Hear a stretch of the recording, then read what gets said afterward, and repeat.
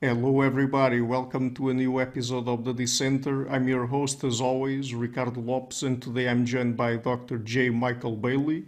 He is a psychologist, behavioral geneticist, and professor at Northwestern University.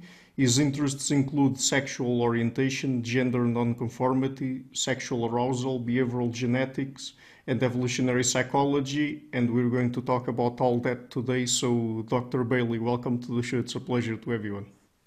It's a pleasure to be here. I admire your project very much. Oh, wow. Thank you so much for the kind words. Okay, so let's start with sexual orientation. So, what is sexual orientation, and do we know how many kinds of sexual orientation are out there? Okay, so that's actually a bigger question than it might first appear, but I'll say that sexual orientation, as I've typically studied it, is one's degree of sexual attraction to men, adult men versus adult women. That's the most common understanding of the term sexual orientation. However, in recent years, uh, we've begun to consider expanding that understanding to other kinds of dimensions. For example, attraction to adults versus children. So there's a very controversial question regarding whether pedophilia is a sexual orientation, and we can get back to it. I think that that is a defensible position. However, I think that we should be very careful to talk about which sense of sexual orientation we mean, and unless I say anything else, I'm going to be meaning the conventional understanding, which is degree of sexual attraction to men, women, or both. So another quick point I'll make is that sexual orientation has to do with our internal feelings, and it is distinct from, for example, sexual identity, which is what I tell you I am, or perhaps what I internally think of myself as. And there's lots of historical examples of people whose external sexual identities don't match uh, their internal feelings. People have come out, for example, as having a homosexual orientation after years in which they were heterosexually married and insisted that they were heterosexual. They had a heterosexual identity throughout that time, but I think that their sexual orientation probably was always homosexual. So I'll pause there. So it's interesting that you mentioned the fact that perhaps people have a sexual orientation identity, or that is, they identify, for example, as heterosexual or homosexual, bisexual, and so on. But on the other hand, they also have a sexual orientation that, would you say that that's fixed or not? Um, so uh, it is time to distinguish men and women. And I think that sexual orientation is expressed differently in men and women. It may have different origins. And my opinion is that in men, sexual orientation is fixed. Um, and I suppose the most persuasive evidence to me consists of a few case reports of newborn boys or recently born boys whose genitals were either congenitally malformed or there was a surgical accident leading to the decision, the medical decision to uh, raise them as girls. And this was a thing back, 20 to 40 years ago, Hmm. or even longer. And I don't think that's done anymore. But when it was done, it allowed the examination of the extent to which what sex you're raised should affect your sexual orientation. And remember, if we're thinking about changing somebody's sexual orientation, what manipulation could possibly be stronger than taking a natal male, cutting off his penis, changing his genitals into female genitals, and raising him as a girl from early childhood?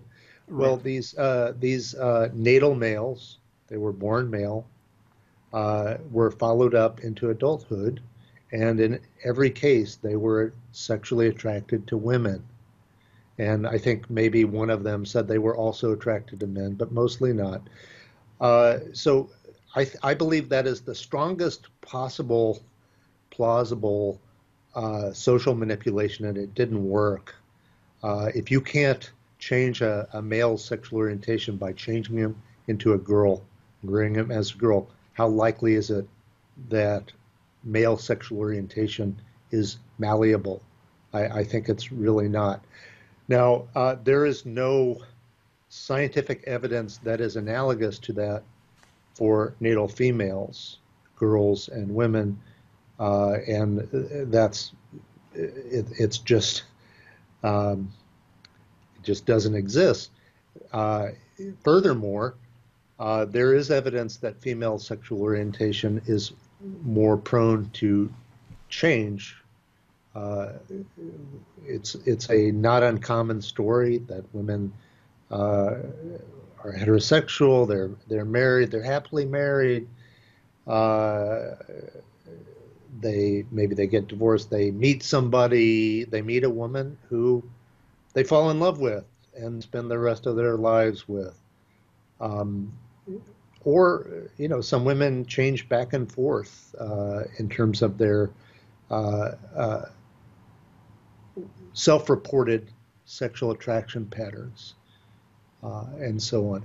Um, a, a further complication of the sex difference is that there is a very direct and persuasive way to study male sexual orientation that doesn't really translate to women as well, or at least it doesn't work for women as well.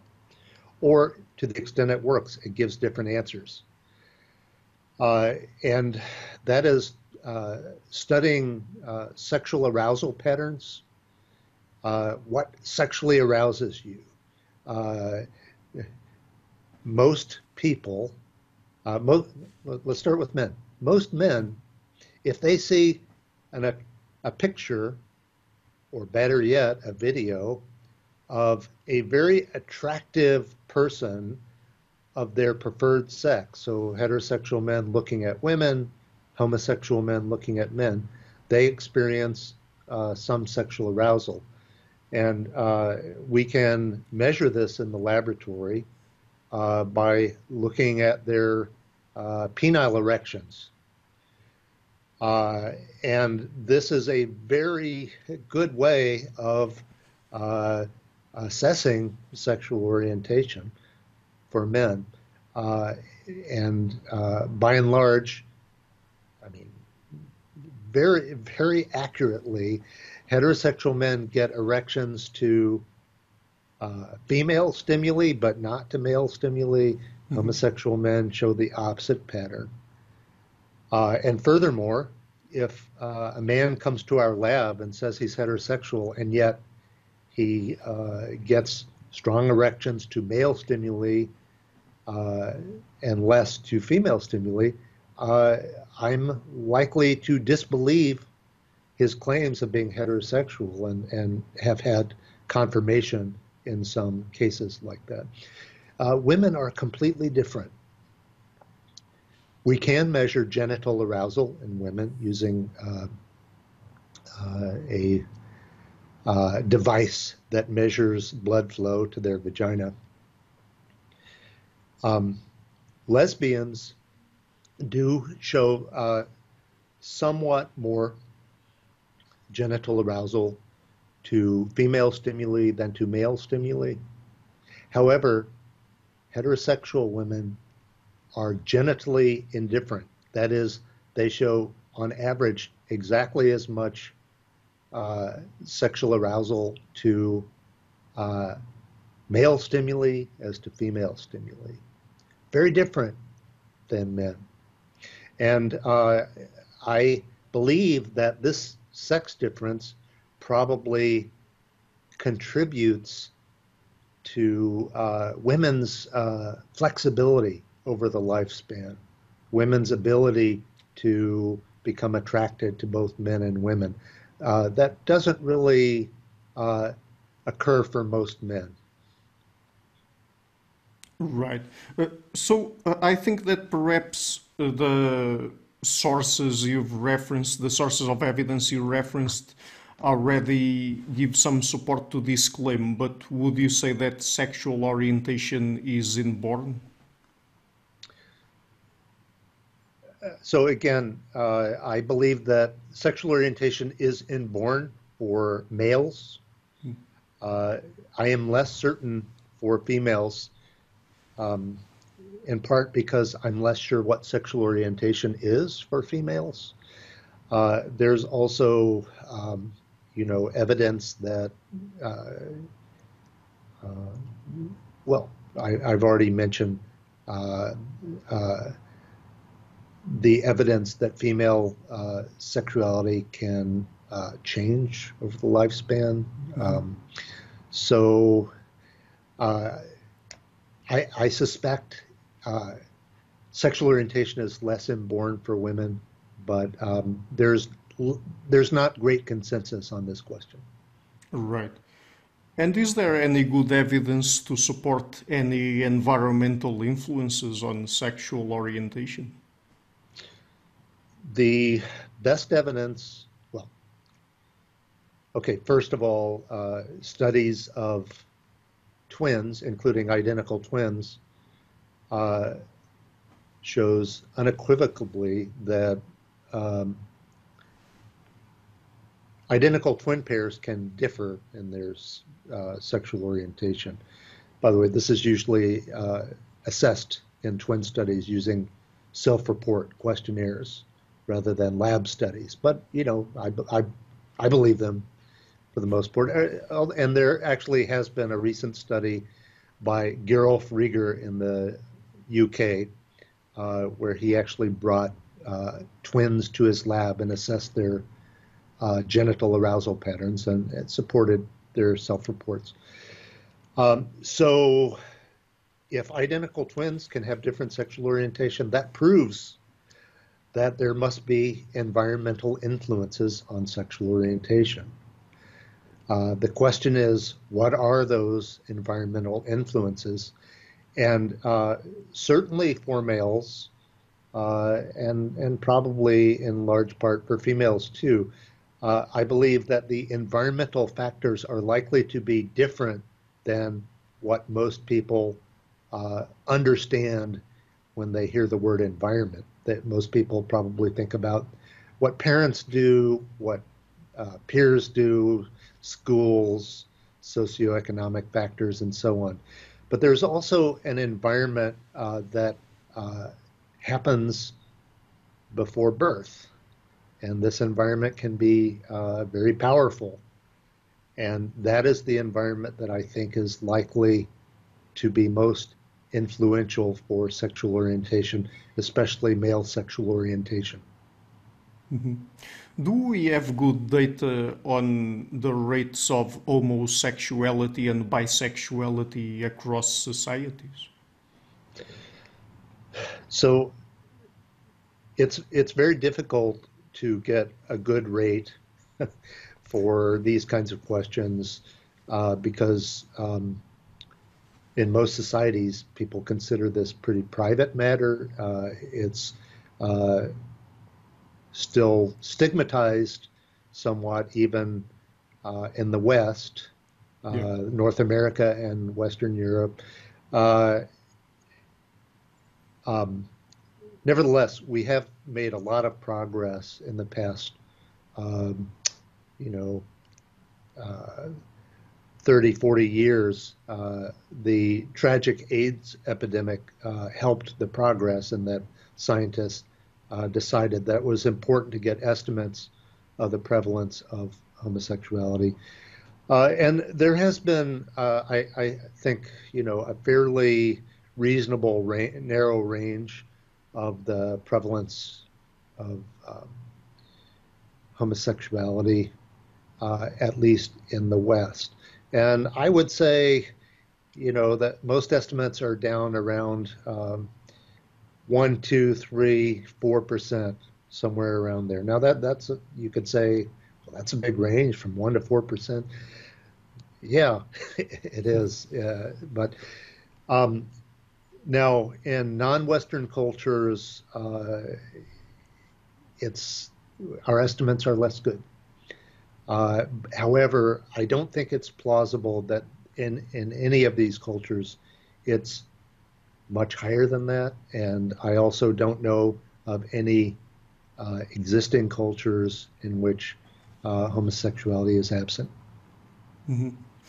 Do we know if there are any specific areas of the brain? Perhaps I wouldn't say that they determine, because that might be too strong a word to use here, but that go associated with sexual orientation. So we don't know, but we have our strong suspicions, and based on some other mammalian species and actually some bird species in which very careful laboratory work can be done to manipulate the something akin to sexual orientation, not exactly like it. So, for example, in rats, uh, you can change the the what male rats typically do is to mount anything they can, and Mhm. female rats lordos, that is, they raise their rear ends so that male rats could mount them when they're in the mood. Uh, you can change what male rats do. You can change them from mounters to lordosers by the right kinds of early uh, hormonal manipulations and vice versa. And this appears to depend pretty strongly on an area of the hypothalamus, which is part of the limbic system. And there's also evidence in rams, male sheep, who mount other male rams, that their hypothalamus is unusual.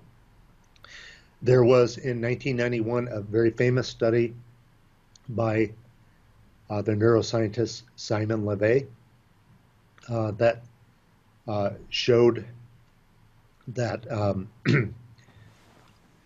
gay men who had died of AIDS had a particular nucleus in the hypothalamus that was smaller than heterosexual men who had died of AIDS or other causes, and it was similar in size of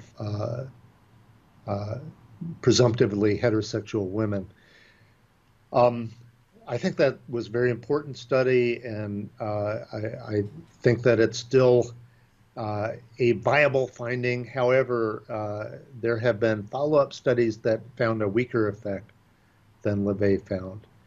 And we're glad that the specimens are no longer common. That is, death from AIDS is much less common where these studies are done. That's well worth the slowing down of scientific progress, but it has slowed down quite a bit. You need autopsyable brains to do this. Right. So you've already mentioned twin studies here. Have we already been able to identify any genes associated with sexual orientation? So I am an old-fashioned kind of behavior geneticist. I study twins and relatives and so on. I do follow the newer molecular genetics literature, but I am not an expert on that. And I think it was like 2 years ago, Genna et al. Published a paper in Science that used molecular genetics techniques on a huge sample of people from, I think it was UK. And they did find evidence for, I don't want to misspeak, but they certainly found evidence that there were genetic influences on both male and female sexual orientation using molecular genetics techniques. Now, whether they identified particular alleles, I believe they did, not many, but I don't want to misspeak, so I'll stop. Okay, fair enough. Could you tell us about the fraternal birth order effect? I mean, what it is and if it is scientifically solid? Yeah, the fraternal birth order effect, I think, is very important, and I want to just acknowledge the person who's done the lion's share of the work here. That is Ray Blanchard from Toronto. And the effect is this. For male sexual orientation, homosexual men tend to have more older brothers, that is, a greater number of older brothers compared with heterosexual men. It seems as if having older brothers increases the likelihood that a male will become homosexual or be born a future homosexual, I guess is the best way. Ray Blanchard has this very interesting theory that this has to do with a mother's immune response to the proteins in male fetuses that makes her produce antibodies that affects the brain development of the male fetuses. I think that's actually a brilliant theory, and I hope it's true. And there is some evidence for it, but that is, I think, much less established than the fact that there is a fraternal birth order effect, just the numbers. Now, I believe that finding, the fraternal birth order effect, that is that homosexual men have more older brothers compared with heterosexual men, I think that is quite solid. Blanchard has been accumulating many samples by now. I am aware there's a recent paper that appears to be under review, or it's been posted, challenging the fraternal birth order effect, and it's a difficult paper. I have tried to read it, and insofar as I understand it, I am not convinced that it's time to get rid of the fraternal birth order effect. But there are scientists, I guess, who are challenging it, and it's always good to have debate, and we'll see. But I still think the fraternal birth order effect is solid. Mm-hmm. Okay. So when we were talking about sexual orientation, we ended up getting into sexual arousal as well. So some of the questions I had here about that are already answered, but just one more. What is masculinity, femininity in the context of sexual arousal? So I believe your question may be motivated by a paper that I was a co-author on, but not the first author. Gerolf Rieger uh, looked at the relationship between um, masculinity, femininity, and sexual arousal patterns in men and women. And so masculinity, femininity, when we talk about sexual orientation, we're talking about the dimension of uh, I often call gender nonconformity. Gender nonconformity is correlated with homosexual orientation. Uh, Gay men and lesbians tend uh, to exhibit some cross-sex behaviors, especially during childhood.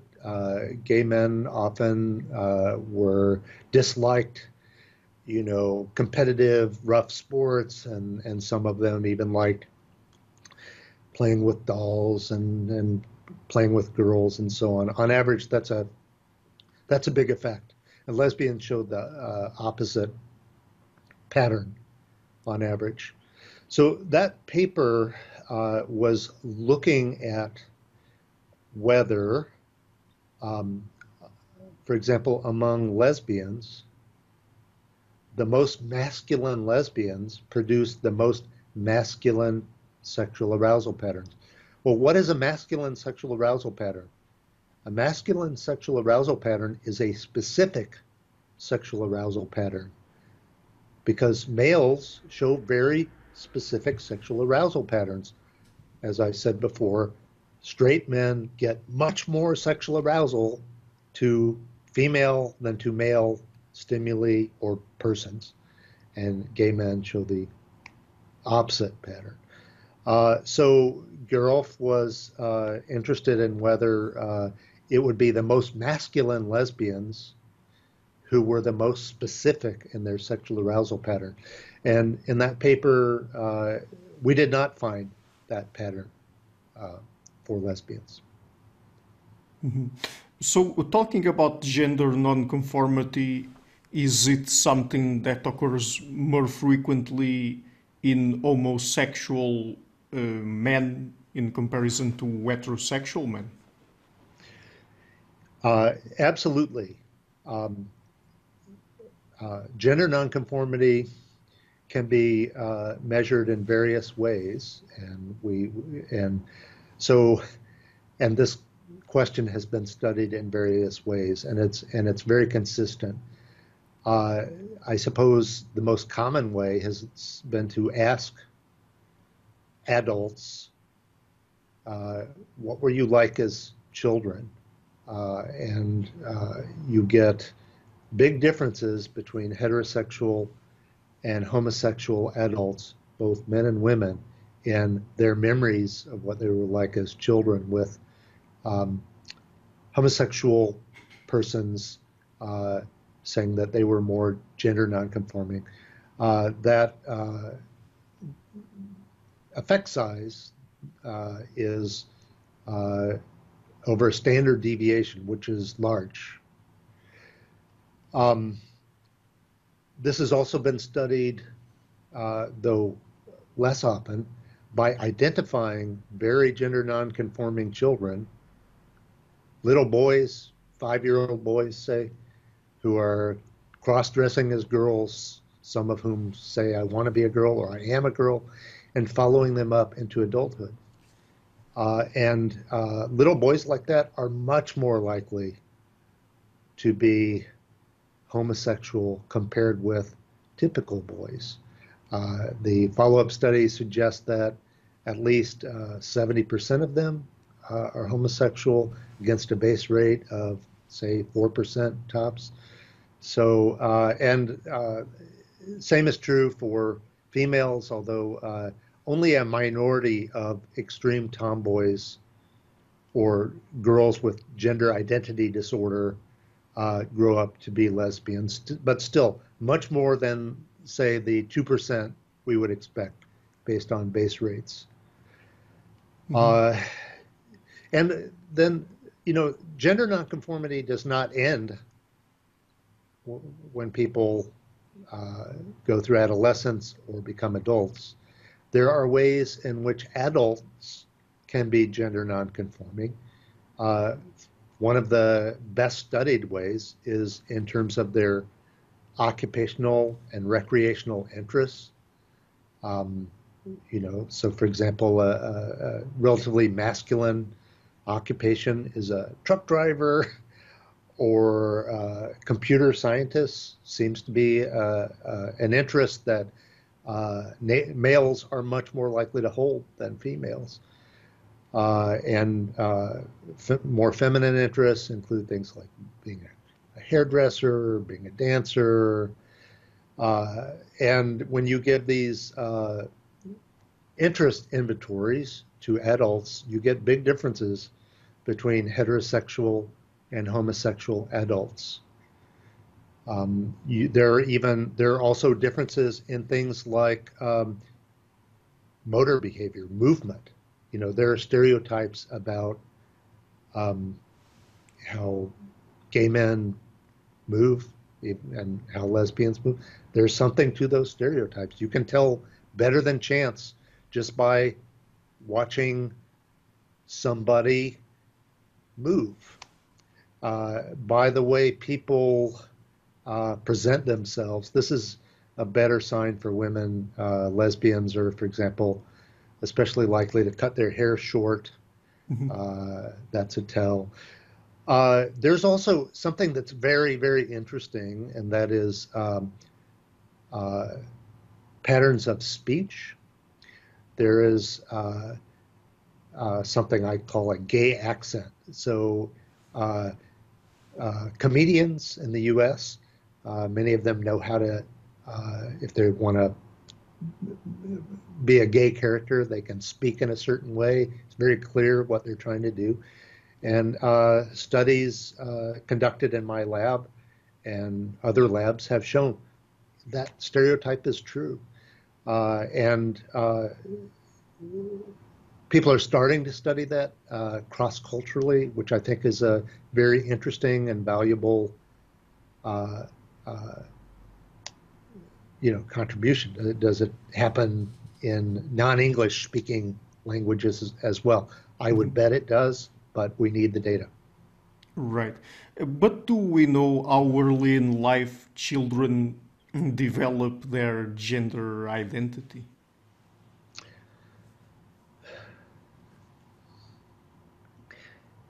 So I have a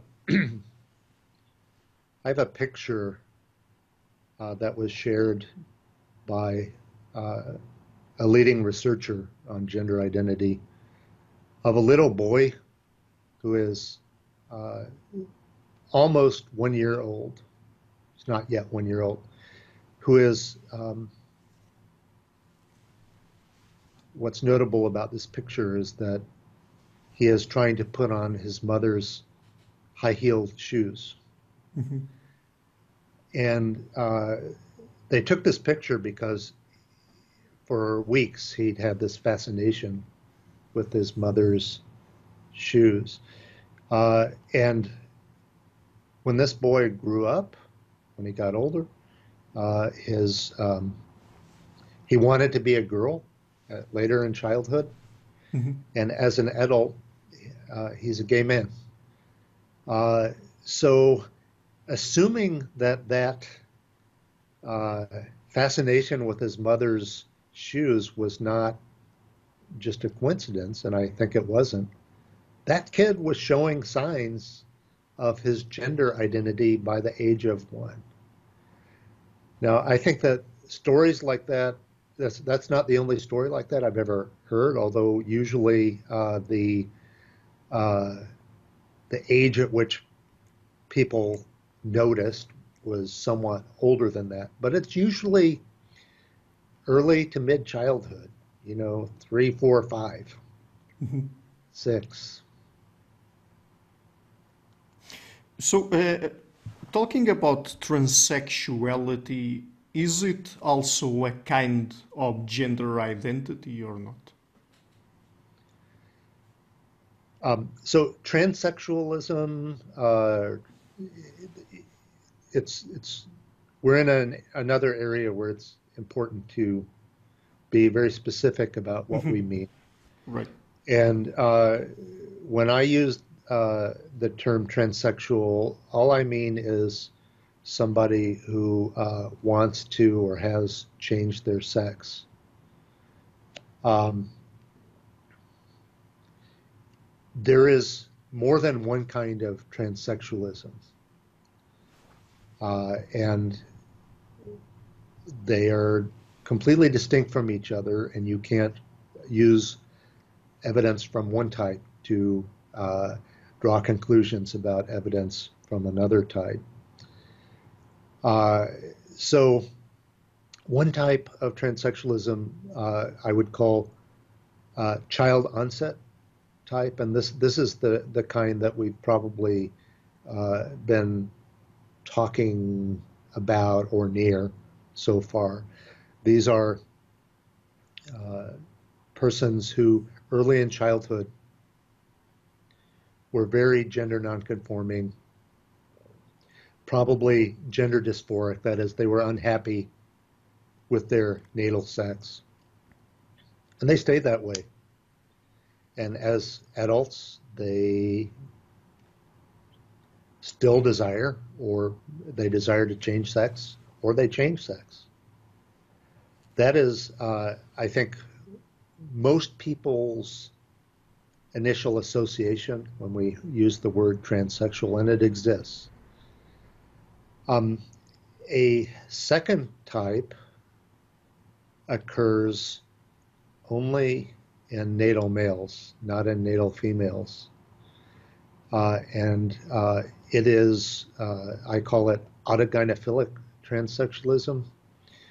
And this transsexualism is motivated by an unusual sexual interest in some males, which is sexual arousal at the idea of being a woman, and particularly having the body of a woman. A small number of males in adolescent, they find out that it really turns them on to cross-dress as a woman. Commonly, they do this in private, look at themselves in the mirror, become very aroused. And this is called autogynephilia. Auto, self, gyna, female, Yeah. philia, love of. A subset of males with autogynephilia, they realize that their sexual arousal is not just about cross-dressing, but it is about fantasizing that they have female bodies and live as females. And this is, of course, possible. It is not, so most people, autogynephilia is a weird idea, but in the West, autogynephilia is the most common reason why males get sex changes. It has been that way for decades. And the reason why most people don't know about it is, I think there are a couple of related reasons. One is it's a sexually motivated phenomenon, and people are uncomfortable about sex. Yeah. And the other reason is that some autogynephilic males dislike this idea. I mean, in part because they don't want other people to think about them as having an unusual sexual interest. But it's also because many of them have such a strong desire to be like women. And autogynephilia is, by definition, not like anything that women have. It's an unusual sexual interest in males. So I think you haven't touched on homosexual transsexuals. So I have touched on homosexual transsexuals. I just called them something else. I Oh, called them okay. child onset transsexuals. But Ray Blanchard, again, I mentioned him under the fraternal birth order effect, but it is his work that has led to this uh, distinction among natal males between autogynephilic transsexualism and what I called child onset transsexualism. But he called homosexual transsexualism, which I'm fine with as well. And that is because all of these males who were extremely gender nonconforming children, they were very feminine boys, very feminine. And they grew up and changed into women. They are all sexually attracted to men, which is consistent, which is homosexual with respect to their birth sex. So they are natal males, grow up to be attracted to men. So they are, in that sense, homosexual. Some people object to that terminology because they say, well, they're women now. Okay, but it's hard to talk about these phenomena Yeah. precisely. But since we're focusing so much on males, is it because transsexualism is more common among men than women? Um, the how common transsexualism is uh, varies somewhat across cultures. Um, the phenomenon is not necessarily uh, fixed. It depends on whether somebody who's say a very feminine male uh, is going to grow up and get a sex change depends on a lot of things other than what that boy is like. It depends on the costs and benefits Yeah, and the traditions in his society, sure. and the same for female. So in the West, in the United States and Western Europe, uh, uh, it has been more common for males to change their sex. That is, people born male have become trans women more often than uh, people born female have changed into men. However, that may be changing. There, during the decade, past decade, there has been an epidemic of gender dysphoria among natal females. This usually happens starting in adolescence when, out of the blue, an adolescent girl will tell her parents, I'm trans. Um, this is very striking and a very controversial phenomenon that has been called rapid onset gender dysphoria. The researcher Lisa Littman is the person who came up with that term.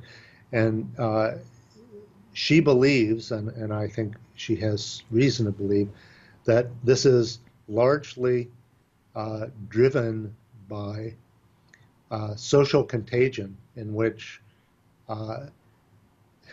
vulnerable adolescent girls attribute their problems to the idea, which is incorrect, that they have classic gender dysphoria. So this is a totally new kind of gender dysphoria, and we don't, and some of these girls are changing into men. They're getting testosterone, they're getting mastectomies, and so on. But this is such a new phenomenon. Like I say, it's really only shown up the past decade, we don't really know the most likely outcome for these cases. Right. So another question, and I hope I pronounce this term correctly. What are gynandromorphophilic men? So gynandromorphophilia, so uh, yeah, so gynandromorph, if you parse that word, uh, it means somebody who changes from one sex to the other. And gynandromorphophilia has been mostly studied in natal males. And these are men who are attracted to, so I have to give you a trigger warning. I'm going to say a word that some people object to. I think that they're being silly when they object to this, but you may get some complaints. These are men who are attracted to she-males. A she-male is a trans woman. So this is a person who's born male, Mm-hmm. who is in the process of changing to female. She will, in she-male pornography, she will have female breasts that were made surgically, but she is still retained her penis. So this is a person with both breasts and a penis. And that kind of pornography is actually pretty common, suggesting that a lot of people are interested in it. Like most pornography, men are more interested than women. And there is there are men who have this as their primary sexual interest, and we call them gynandromorphophiles. In short, I will say GAMP, G-A-M-P. GAMP is easier to say than gynandromorphophiles. Okay, that's very interesting. So I have one last And question. by the way, I will say that Yeah. GAMPs, we have studied them in my laboratory using our sexual arousal method, and they are very similar in the sexual arousal patterns that they produce to straight men. They're much more like straight men than gay men. They're heterosexual, not homosexual, Okay. even though they are attracted to a person with a penis, but also breasts. But I mean, would this constitute another category of sexual orientation or not? Uh, uh, it's a good question, and I'm not sure.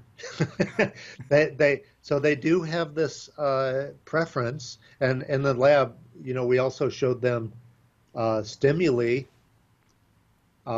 featuring gynandromorphs, she-males, uh, uh, and they get more aroused by those than they get aroused to just plain old women, and much more than they get aroused to plain old men. So it depends on our understanding of sexual orientation, and I'm less sure with these people than I am with just typical heterosexual and homosexual men. Okay. So I have one last question, and this is more of a general one. We've talked several times during our conversation about behavior genetics, but you also do some work in evolutionary psychology. So I would like to ask you, how do you square off genetically based individual differences with the idea coming from evolutionary psychology of species-wide psychological adaptations? Yeah, I think that's a really interesting question. Again, uh, you know, to the extent that a behavior is an adaptation, why doesn't everybody have behaved the same? Hmm. Um, and obviously they don't. Uh, and I think that there are several interesting theories out there, and I think these different theories apply to different variations. So the most relevant to what we've been talking about, sexual orientation, why does anybody have a homosexual orientation? I mean, heterosexual orientation is an adaptation. The men strongly getting sexually aroused by attractive females, that clearly facilitates these men going out and trying to mate with those women. That's what makes babies. That's the currency of evolution. Yeah. What's with men seeing other attractive men getting sexually aroused and trying to mate with them? That doesn't produce babies. And I have a very strong opinion on this, and that is that we have no idea why homosexuality persists evolutionarily. It's a fascinating question that we don't understand the answer to yet. It's a huge mystery, and even though homosexuality is it's not nearly as common as heterosexuality. Let's say it's the lowest plausible rate, 1%. 1% is still way higher than we would expect, given how infrequently homosexual men reproduce compared with heterosexual men. It's a huge mystery. So then we have some other phenomena like, I don't know, like criminality Hmm. or psychopathy.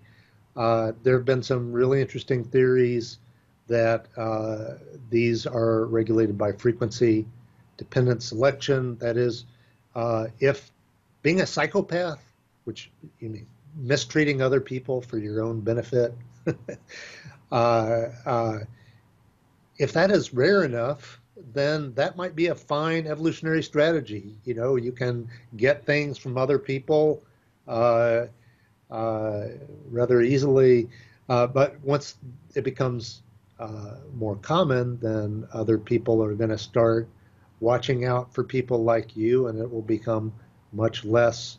It will have less of a payoff. Um, so that's a plausible mechanism for that. Some individual differences may not make that much of a difference with respect to fertility, like how, I don't know, let's say how open to experience versus closed to new experiences one is. Maybe it just doesn't make that much of a difference in terms of how many offspring you lead. I think that I've always been very interested in this domain of questions, but I have not contributed any answers. I've contributed questions more than answers. Well, fair enough. Okay, so where can people find your work on the internet? I would encourage people who are sufficiently interested to look two places. One would be my ResearchGate page, and if they have an account, they can go in there and they can download a bunch of my stuff. And or if they can't find it, email me and I'll send it to them. And the other is Google Scholar. Those the two main places. And I didn't mention it, but I did write a book that discusses a lot of this evidence. This book is called "The Man Who Would Be Queen," and it's about femininity in males, including transsexualism. It was published in 2003. Right. There was a huge controversy about it that you can read about, but you can also read my book for free, and I encourage you to uh, if you're interested in these issues. Okay, very well. I will be leaving links to that in the description box of the interview. And Dr. Bailey, thank you so much for taking the time to come on the show. It's a pleasure. Good to see you. Hi, guys. Thank you for watching this interview until the end. Please consider supporting the show. It's thanks to people like you that it keeps running. I will leave links for Patreon and PayPal in the description box. Otherwise, and if you like what I'm doing, please share it, leave a like, and hit the subscription button. This show is brought to you by Enlights Learning and Development Done Differently. Check their website at enlights.com.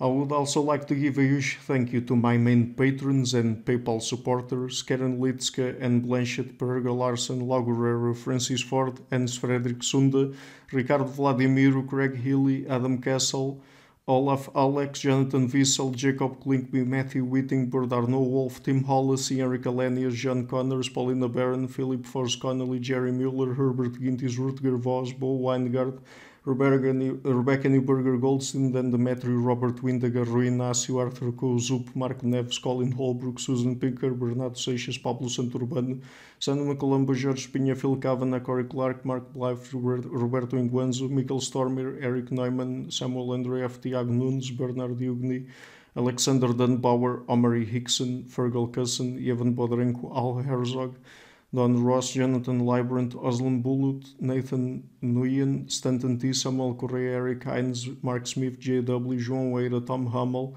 David Sloan Wilson, Yasila Des Araújo, Eden Solon, Romain Roach, Dmitry Grigoriev, Diego Londonio Correa, Tom Roth, Yannick Punter, Adana Rusmani, Charlotte Bliss, Nicole Barbaro, Adam Hunt, Pavel Ostaszewski, Nelek Bach, Catherine and Patrick Tobin, Al Ortiz, Guy Madison, Gary G. Hellman, João Linhares, Lida Cosmidi, Sam Afzal, Adrian Yegi, Nick Golden, Paulo Tolentino, João Barbosa, Jules Price, Edward Hall, Edin Bronner, Franca Bortolotti, Gabriel Ponce Cortez, Ursula Litske, my producers, Izar Webb, James Frank, Lucas Stefaniak, Ian Gilligan, Luís Caetano, Tom Vanagdam, Curtis Dixon, João Linhares, Benedict Mueller, Vega Guidi, Sardus France, and Thomas Trumbull, and my executive producers, Michel Rugieski, Rosie, James Pratt, Matthew Lavender, and Sergio Codriano. Thank you for all.